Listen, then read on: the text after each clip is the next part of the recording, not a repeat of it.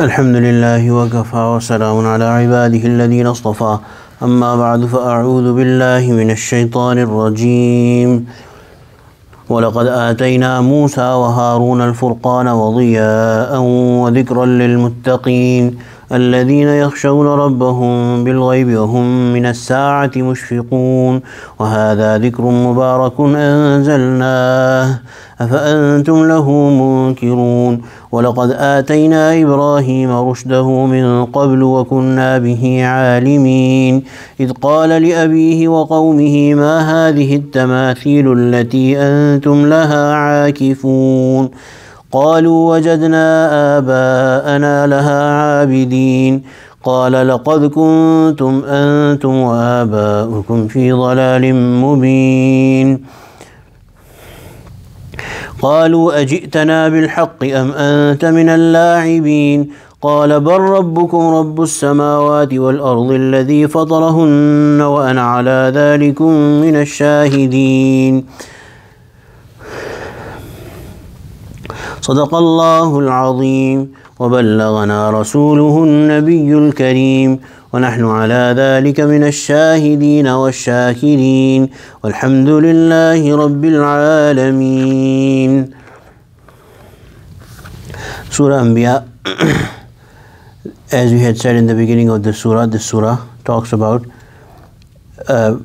different logical proofs that the Prophet ﷺ is the true Nabi of Allah subhanahu wa ta'ala and Quran is the true book from Allah subhanahu wa ta'ala. And most of the address in this surah is the mushrikeen of Makkah. So here in these ayat Allah subhanahu wa ta'ala says وَلَقَدْ آتَيْنَا مُوسَى وَهَارُونَ, and we gave Musa and Harun al-Furqan, a distinguishing criterion. So the people of Makkah who would reject the Prophet ﷺ, they also believed in the previous Ambiya, Had Musa, Had Harun being one example. Allah subhanahu wa ta'ala is reminding them about that example, that Had Musa and Had Harun that you believe in, they were there and we had given them a book which refers to Torah, وَضِيَاءً وَذِكْرًا لِلْمُتَّقِينَ, and a light and an advice for the God-fearing. So this Nabi sallallahu alaihi wasallam who is coming and claiming prophethood and telling you that Allah is giving him a book, then this is nothing new. This happened in the past as well with other Anbiya. And this book was Furqan, Ziya and Dhikra lil Muttaqeen.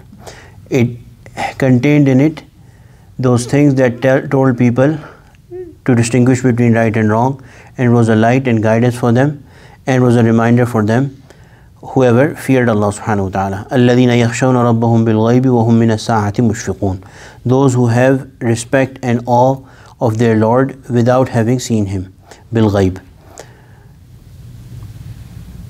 and they are fearful of the hour of judgment.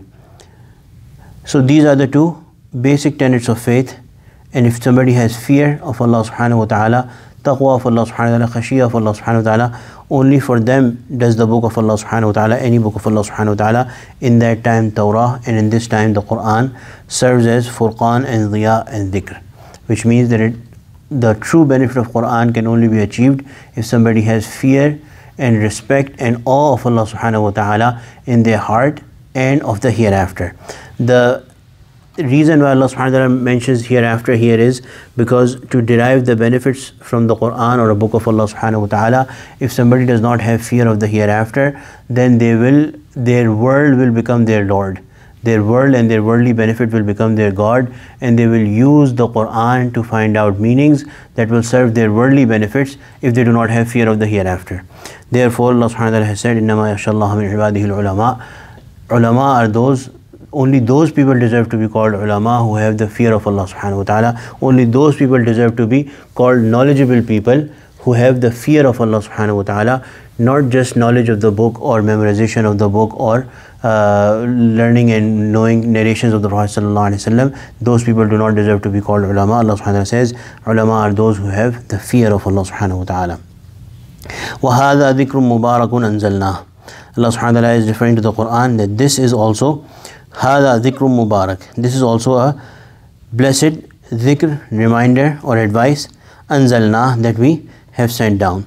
Afa antum lahu munkirun, are you still rejecting it? So you believe in one book and reject the others. The beautiful thing about Islam and Muslims is that they believe in all books of Allah subhanahu wa ta'ala, and they believe in all prophets of Allah subhanahu wa ta'ala. This is unique to Islam. No other religion has that quality. They claim to listen to one, and even right here in this, there is this fallacy that you say that we believe in one prophet, and then that prophet never himself said that there is not going to be any prophet after me. So why do you not listen to other prophets that came afterwards? وَلَقَدْ آتَيْنَا إِبْرَاهِيمَ رُشْدًا. Similarly, Allah subhanahu wa ta'ala is giving the example of Ibrahim alayhi salatu wasalam, and his story is mentioned in the surah a little further, in a little more detail. وَلَقَدْ آتَيْنَا إِبْرَاهِيمَ رُشْدَهُ مِنْ قَبْلُ وَكُنَّا بِهِ عَالِمِينَ. Even earlier we had given, so even before Musa alayhi salam and Harun ala nabiyina alayhi salatu wasalam, Allah subhanahu wa ta'ala is talking about Ibrahim.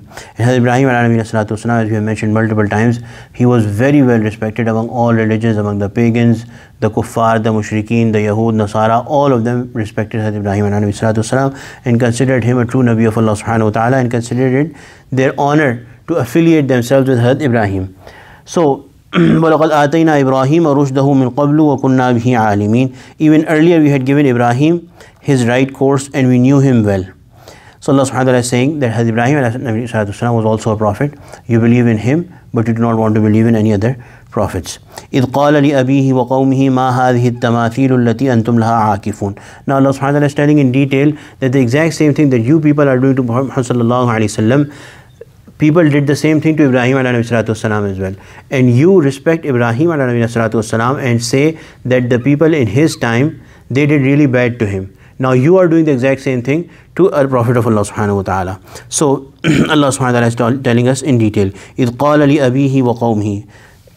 Remember when he said to his father, so father Abi, there is a difference of opinion that was he the real father, Azar, or was he just a leader of the nation, or was he an uncle? وَقَوْمِهِ, and his people. مَا هَذِهِ التَّمَاثِيلُ الَّتِي أَنْتُمْ لَهَا عَاكِفُونَ. What are these statues that you are devoted to? The meaning herein is that what a stupid thing, what a immaterial, what a useless thing, what a foolish thing you are doing, that you are these statues that you have created yourself, and you devote yourself, you do their i'tikaf basically. Ikf is from devoting yourself.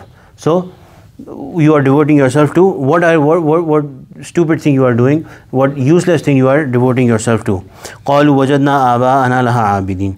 Their answer was that we have found our forefathers and fathers worshipping them. So that was their only reason, that we found our fathers doing it, so we are doing it too.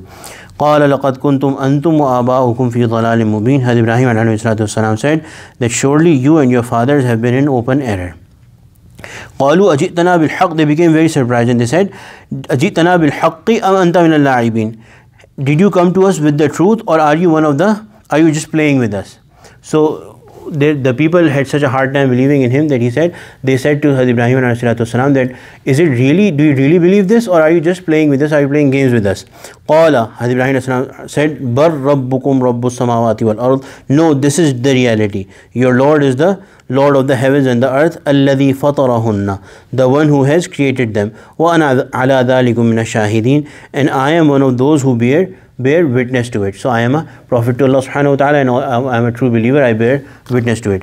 Now inshallah the ayat that we are going to do tomorrow, Allah subhanahu wa ta'ala tells us how Ibrahim alayhi salatu wasalam proved to his people beyond any doubt that what they are doing is wrong and Allah is one, and how the people troubled him, gave him a lot of trouble and tortured him and then tried to kill him. We will inshallah read all about it tomorrow. ربنا تقبل منا إنك أنت السميع العليم وتب علينا إنك أنت التواب الرحيم. اللهم اجعلنا من أهل القرآن الذين هم أهلك وخاصتك. وصلى الله تعالى على خير خلقه سيدنا ومولانا محمد وعلى آله وصحبه أجمعين. آمين برحمتك يا أرحم الراحمين.